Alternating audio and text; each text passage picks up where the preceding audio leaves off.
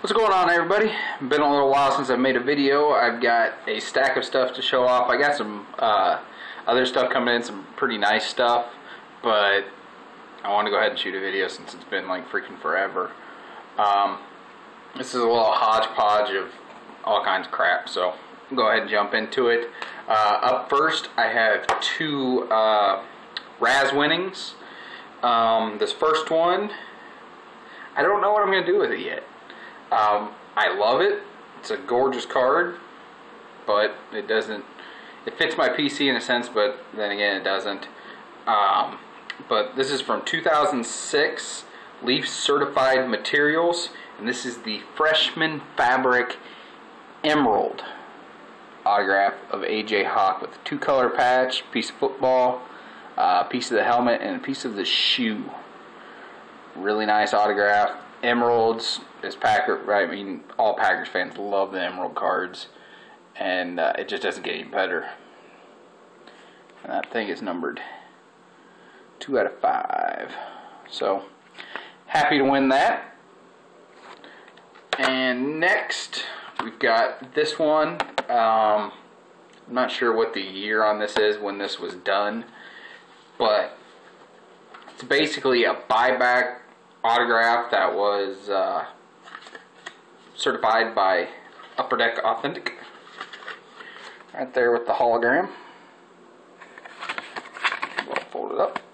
And this is what the item is. This is from 1993 Upper Deck.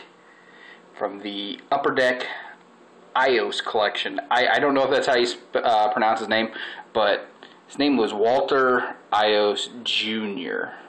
Well, it might still be his name. I don't know if he's still alive or not. But this guy was an amazing photographer, and he made this insert collection for 1993 Upper Deck. And Upper Deck bought back these cards and had Mr. Brett sign them right on there. Won this card, got it for $6 in raffle. So awesome card. I remember pulling these from 93 Upper Deck. This whole set, all the player pictures were phenomenal, and I remember the Griffey was the big one everybody wanted, and it was such a cool card. But yeah, big, huge, bold on-card autograph, George Brett, Upper Deck authenticated, $6. Hard to go wrong with that, but there you can kind of see it right there. By my thumb, you can see the way the light hits that, all kinds of funky. It's because there's a huge ass dimple right in the middle of the card that was conveniently left out of the Raz listing. But instead of listening to excuses like, oh man, I didn't know it was there, I can't believe it's there, I would have said something. I didn't even contact the guy I wanted off of because I just didn't want to listen to that shit. But super cool card. It's not going anywhere. It's for me. So that's what I got there. These next two are Allen and Ginter pickups. One of them I already had, but I could not pass up. This was on auction ending in the middle of the day. The last several of these, one of them, the most recent one, ended at $54 on a buy now, and then there are a few on auction that ended right around the $35, $40 range. And this one was still under $10 with not very long to go. So I waited on it, watched it stay cheap. I threw down a bid, got this card for I think $20 and some change, something like that. But I already have a copy, so I have an idea what I'm going to do with this card, so it's not available, just saying. But from 2013, it's the Mike McCarthy, Green Bay Packers head coach, Benny framed autograph. Beautiful, big, full signature. But anyway, got a great deal on this card. I already have an idea of where I'm going to be shipping this off to, so happy to pick that one up. Now this one, I did not have and I wanted.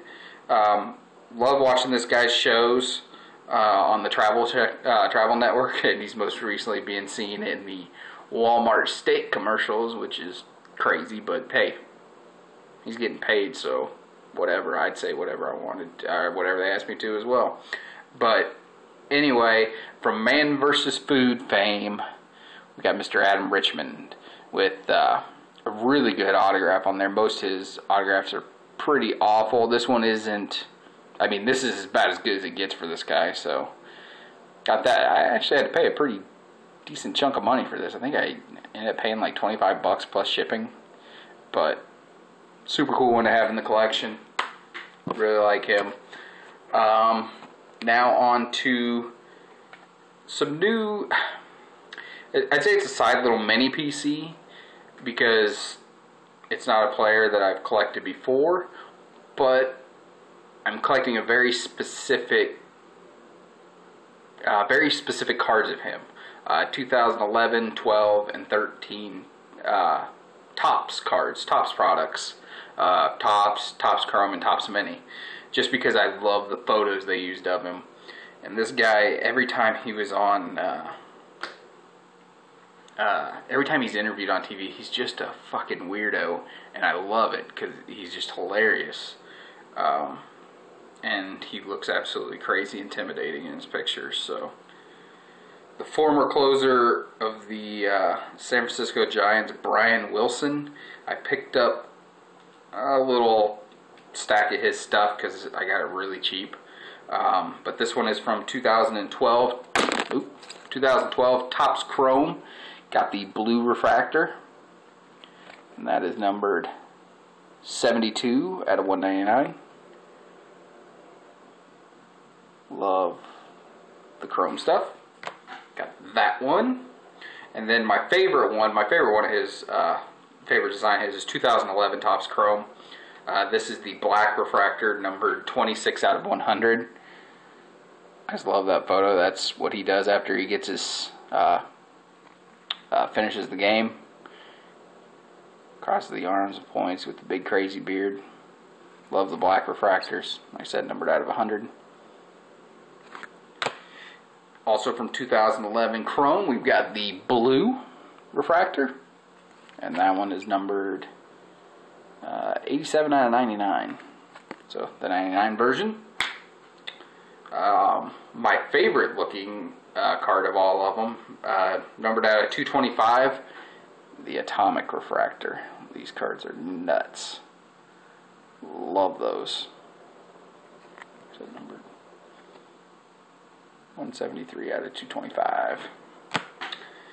Then from 2011 Topps Update, I believe is what this is from. Yeah, MLB All-Star for the 2011 game in Arizona. This is the Topps Diamond Anniversary, the Cognac Diamond.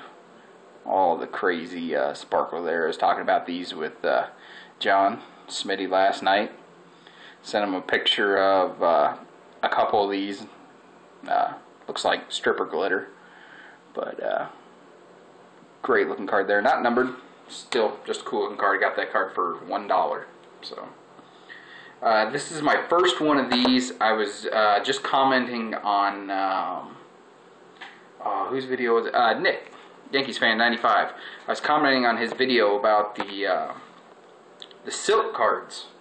And I didn't have one because Clay Matthews only has one, and that's from 2009 Topps Mayo, which is basically non-existent. I have never seen the card anywhere, and I don't know that people just didn't bust the product, or that was a set that master collectors built, so anytime any of them were out there, they were gobbled up way back in 2009 before I started collecting them. But anyway, I got one of Brian Wilson for the 2011 Topps design, number 10 out of 50. Things are really freaking cool. Like those, a lot like the Allen Ginter cards. Just neat. And then, what do we got here? Ah, yes, this card. This is probably the favorite one I have of all his stuff so far. It's from 2011 Topps as well. This is the Diamond Anniversary Hope Diamond Parallel. It is freaking nasty, gorgeous card. Don't have the best light in here. I would shoot outside, but it's hotter than balls and there's not any breeze, so I didn't want to sit out in that. But damn pretty sparkle there. And that one is numbered 31 out of 60. Short printed there. But awesome card. And then from 2000, this is the one card that's not off of the top set, but these are beautiful. Got it really cheap because all his stuff is cheap. So I picked it up just because I love the design of the card, and I have now dropped it twice, but luckily it's in top loader and protected. Number 22 out of 25 from 2012, Bowman. We've got the Red Ice parallel. These things just dance in the light. Really sweet design by Topps and Bowman with that one. But yeah, 22 out of 25. Sweet looking card. And then the last Brian Wilson in this video. This is from 2012 Topps Mini. Yeah, 2012 Topps Mini. This is the silver border. Really cool photo there. But yeah, silver border. I think it's number 2 out of 5. Super cool card there. So I got those, and now I'm going to finish off the video with some clay pickups. That's what my next video will mainly be focused on, is Clay Matthews stuff. I'm going to be pretty busy here with all the new products coming out, trying to chase down all the rare shit as soon as it hits, so we'll see. But these cards, one of them's a double, but I got these 2 patch cards off of the same seller, and it was funny because he had them listed, one of them for $19.99 and one of them for $10.99.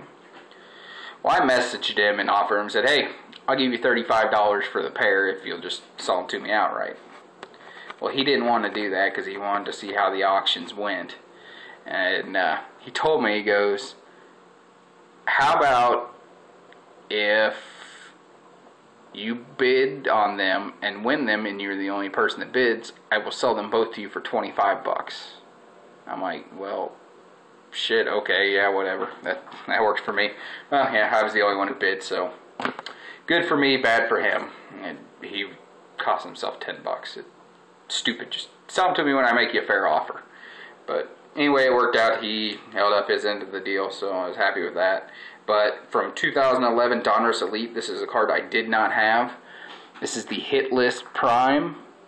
Got a 2-color patch with stitching in there. There's been a few of these listed, but they've all been 1-color white patches, so to be able to get a 2-color, that's what I was waiting on. One finally popped up, so I snapped it. Number 19 out of 50. And then this one, I've already got a copy of this card that Mr. Jason Bigfish 7499 sent me. Absolutely love it. One of my favorite cards in my entire clay PC. He was kind enough to just send it to me. It's ridiculous. And I saw this one pop up, and anytime these pop up, I'm going to go after them because they're just freaking gorgeous. From 2011, Certified Fabric of the Game, we've got the NFL Cutout Prime. 2-color, 1-color, 2-color. All have stitching in them. Beautiful freaking card. Love these things. And that is numbered 2 out of 25. So, as I've said multiple times, I do not mind having doubles and triples and mass amounts of any cards I truly like. So, happy to have that one. And then I'm going to end it with this right here, from the new, from the Father's Day packs. People were busting them quite a bit earlier, several days earlier than Father's Day, because I guess there are some people out there who don't follow rules and will just open shit up and be the first ones on eBay. That way they could make all the profit because they're douchebags. And I wish Panini and other companies, when they run promotions like this, I wish they crack down on their dealers that put stuff out before it's supposed to be. It's just wrong. It's not how you're supposed to do business. But whatever. Anyway, not my deal. I was happy that popped up. Numbered 11 out of 15 from the new Father's Day packs. We've got the Select Emerald Prism. That is so damn pretty. When I saw these were out there and they were only going to be short printed to 15, I was like, holy shit, I have to have one. And I got one. Numbered 11 out of 15. Absolutely gorgeous with the, like I said, the emerald rainbow refractor look to it. I loved it so much that I had to get a second one because that's just the way it is. And this one's numbered 1 out of 15. So I have 2 of those.